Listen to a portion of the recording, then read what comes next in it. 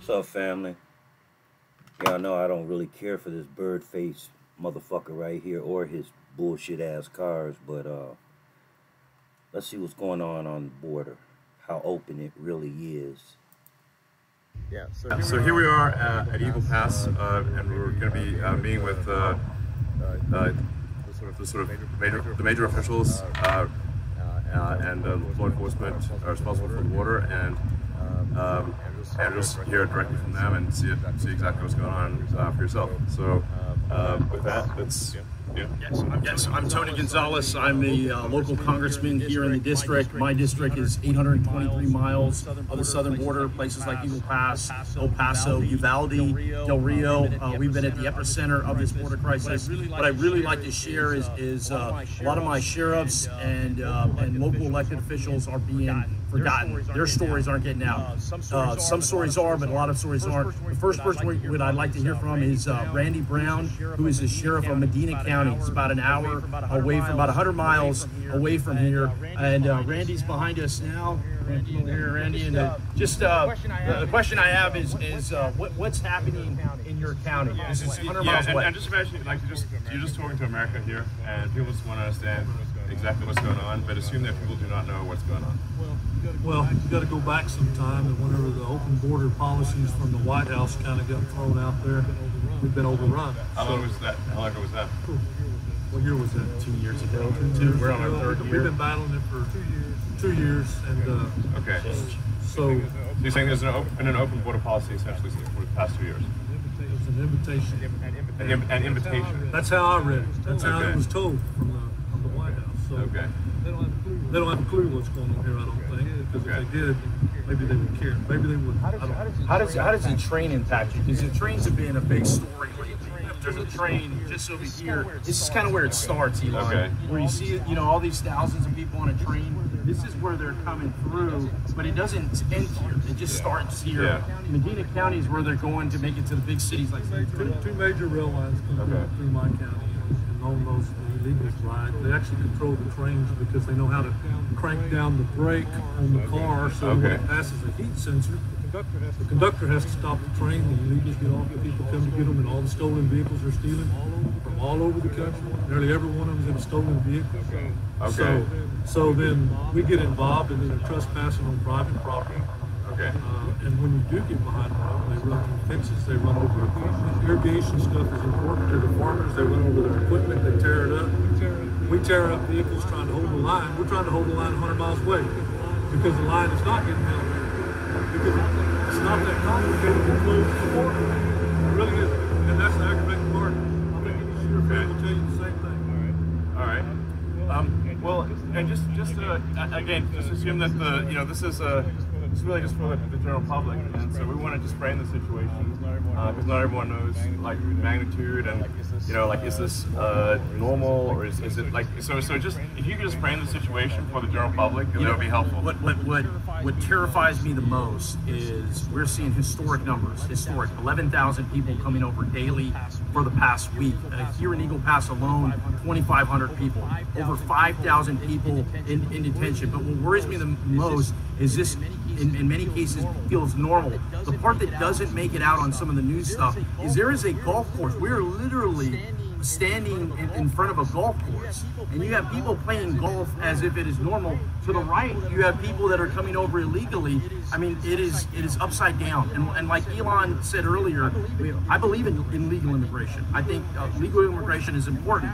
And what happens is when you grant people that have come over illegally these different opportunities, you completely undermine the legal system. I think like the stuff we were talking about in the car, the magnitude of the situation. The magnitude of it, yeah. So it's like the fact that we are seeing all-time highs in illegal prostitution, and that ramp is increasing. Yes. So these are really important points because the public isn't. I think it's not necessarily clear to the public. Is this normal, or are we seeing an accelerating crisis? It's not getting better. It's getting worse. Last Friday a week ago was a historic number, 11,000 people that came over. Okay. And then on Monday, that number increased. Today is Thursday, and that number increased. We're only going in the wrong direction. This is a week. What happens 2 weeks from now? It's the wrong way. Okay. So basically, we're seeing unprecedented, the all-time highs, and increasing. It's spreading. It's not in just one area. It's not just like it's just one city or one town, not even one state anymore. You know, it's not, we're talking about New York today, but Chicago, you're hearing it there, LA, Denver, there's all these other places where it's just spreading, just continues to get bubbling up. And just to quantify it, I think you said 2,000 a day or something, just in this location. Just here, yeah, just here. So that's like over 700,000 a year. Just in this one location, yeah. Okay, just 700,000 so illegal immigrants a year, just in this one location. Just in this one location. Okay. El Paso, right now in El Paso. That's higher than the population of Wyoming. FYI. Yes. Okay, that's just one location. What is the total number from all locations roughly per In the year? millions. I mean, it's literally millions. And those are just the folks that we know have engaged. What about all the others? That's just who was actually processed. Yes, the gotaways are the ones. So meaning that like the actual number is much higher. Much higher. Okay, that's very important for people to know. Yeah. That the actual number is much higher. Is the official number something like 2 million or something? Where is it? It varies, and it depends on who you ask, but I've seen it as high as 2.6 million. And that number just every year for the past 3 years has almost doubled. You know, it was like 1.1. Doubling year after year. Doubling year after year. It's compounding year after year because it's not just one part of the world either. It's all parts of the world that are coming. You know, Paso. Yeah, I think that's actually an important point to make because you know, sometimes people think, well, fuel is coming from Mexico, but this is not the case. Not the case at all. The reality is that this is an open border for all of Earth. All of Earth. And just, you know, so there's roughly 350 million people in the U.S., but there's 8 billion people on Earth. Yes. This is an open border to 8 billion people. Yes. And so, and in fact, I believe it's a small minority, or it's a minority. It's a small percentage that are actually coming from Mexico. Yeah, that are Mexican. That's true. Yes. Okay. Sheriff Zertuche, how many? I mean, this is how close are you to the border? 60 miles. 68 miles from the 68 border. miles from the border. What type of nationalities are coming through your county? We're seeing anywhere from Honduras, El Salvador, I believe Ecuador, stuff like that. Even It's pretty much every country, right? Pretty much every country. Yeah. It's very rare that we see anybody just from Mexico. Oh, it's actually rare to see anyone from Mexico. And I'm 68 miles from the border. I'm 80 miles south of here. Okay. How big is your workforce? How big is the sheriff's office? My patrol staff's only 16 strong. 16 total. Okay. So how many do you have on call at one time? Maybe 2 at the most. Two law enforcement officers to tackle. I mean, some of these counties that I represent, they're the size of states, and they've got 2 or 3 people trying to tackle it all. This is where the local community just feel completely overwhelmed because Border Patrol agents used to be the front line, and now they're here. They're under the bridge. They're processing folks, so they're completely out of the game. So these law enforcement, local law enforcement officers are carrying all the weight. My county alone is 1,500 square miles. Right. So that's not possible, really. It's very difficult to handle. Yeah. Okay.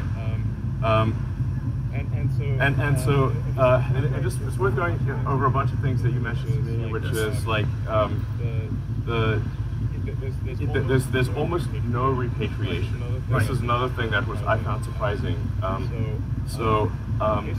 Basically, once somebody gets in, they're in. Yes. There's essentially no there's in theory repatriation, in theory flying back.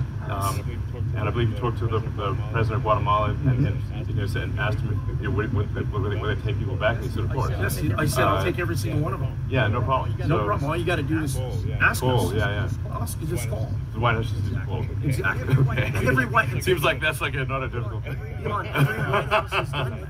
Okay. Whether it was Trump, whether it was Obama, whether it was Clinton, whether it was Bush, every single White House has had a border issue, and every single one has had to handle it the same way. Okay. By essentially going, we can't let everybody in because it's going to overwhelm us. You're going to abide by the laws, and if you don't qualify for asylum, we're going to send you back. And as soon as you start doing that, it alleviates the stress. This administration hasn't done that. Okay, so so of the sort of roughly 2.5 million processed illegals, and then it's maybe as much as twice double that or something. I don't know. Not a waste. Yeah. Call it like 4-ish million, maybe 5 million total processed and unprocessed. How many of the 4 or 5 million legal immigrants are sent back to their countries every year? I'll give you an example. Here in Del Rio sector is one of 9 sectors. Okay? We're getting over about 2,500 people coming over illegally a day, and we are repatriating or sending 0 back. Zero. So zero is quite a small number. Exactly. Okay, so it's just literally 0. So basically, there's no repatriation. What is happening is This is insane. What is happening is, at best, they will send people to other parts of the border. That's not back to where the country border. That's to Laredo or El Paso. Okay. In worst case scenario, and I want to bring in the mayor here, the worst case scenario is where they're at. You bubble to a point where there's nowhere else to send them. So what you end up doing is you release them into the street. Imagine what that does to your local community. This is the mayor of Eagle Pass. Welcome to Eagle Pass. Rolando Salinas, mayor of the city of Eagle Pass, and it's been a rough. Oh, a nice town. Thank you. Yeah, just FYI, in case people are wondering whether Eagle Pass is like a rundown town. It's actually really clean and nice. Just FYI. Thank you so much. Yeah. You know, we're a city of 28,000 people, and we've had 19,000. That's right. Maybe toward the camera, I suppose. Eagle Pass is a city of 28,000 people. We've had over 19,000 people in the last about 10 days come in. So we don't have the resources. Wait, more people are coming in by far, than it's exceeding the population of the town on a regular basis. Absolutely. We don't have the resources to control. When you talk about the hospital, I think that's a piece that a lot of people are missing. Eagle Pass has one hospital. So you have thousands of people visiting this hospital. People are getting frustrated. The safety's taking a toll. People can't get medical care, our local constituents, because they're treating people that are coming in from other countries. There's only so many doctors. There's only so many doctors, only so much we could do. The thing is, they're coming in without consequence, and the word gets out back to the countries, hey, come to the U.S., come through Eagle Pass, come one, come all kind of situation. And it's disappointing that we don't have a reform where we can solve this issue. The other thing about this too, Elon, is it should not be a partisan issue. I get it, the politics in it are lucrative. Exactly. There's certainly a temptation to make it a partisan issue. 100%. Yeah. But this is across the board. I don't care if you're a D or an R, if you vote, don't vote, urban America, rural America, everybody's impacted the same way. When the crisis hits your town, it's like a hurricane. When a hurricane hits you, everybody gets washed out. Sure. And it's no different. So I think there's an opportunity if we can message it in a manner of, this is about solutions. I get the finger pointing. It's easy to say why we got here. It's like, how do we just get out of here? And I think there are some real tangible solutions. Okay, so I guess like the first part of this video, and I'll take a minute to upload it once it's time, is just to frame the problem so the American people understand the magnitude of the problem, how quickly it is growing, and that there is basically no solution currently being implemented. Yes. Okay, and just to understand, like when you're telling me like sometimes people coming through are they have gang tattoos and they have the tear tattoo on the forehead. Like I'm not sure maybe that everyone knows what tattooing a tear on your head on your face means. I visited. It's not good. It's not good. I visited just nonstop. I visited the facility here in Eagle Pass on Monday, and there was a guy that had face and neck tattoos, hand tattoos, and he had teardrops. And a teardrop is when you kill somebody. When you kill somebody, and then you wear it as like a badge of pride. You're like actually happy that you killed someone, and you want people to know it. Right. And when someone like that comes through and they say they're an asylum seeker, what do we do? So I'm in there, and I asked the border patrol chief. We're talking about basically a serial murderer. Because he has multiple serial murderer and proud of it. Yes. This is not somebody you want babysitting. No, subtle. No, not at all. Okay. And so when I asked the border patrol chief, I go, hey, what's up with this guy? Yeah. And he asked him in Spanish. He goes, hey, have you ever been arrested before? He goes, oh, of course not. And he's like, no, I've never been arrested. And so the border patrol chief said, he goes, we do not have records from people from Venezuela. Sure. So we can't track, unless they were arrested in the United States, we really don't know who some of these actors are. Many people you'll see are fleeing poverty. I get that. Sure. But there are others that are fleeing, incarceration. Yes. we are basically, it seems like the place where you can go to get away from the law. Yes. Okay, well, I think with that, I see this sort of just a, kind of a group over there that's coming in. So it's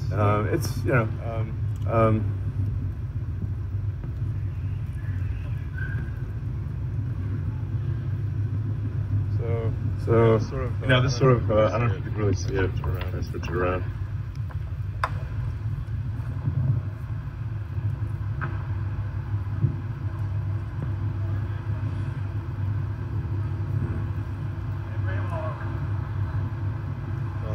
Well, I can't really switch around. So anyway, that's like, I don't know if you can sort of see that group, but that's a group there. That's a problem. That's a problem that Biden has caused. But as I said, I don't really like this bird-faced motherfucker. I just wanted to know what type of content he was recording. Be back with more.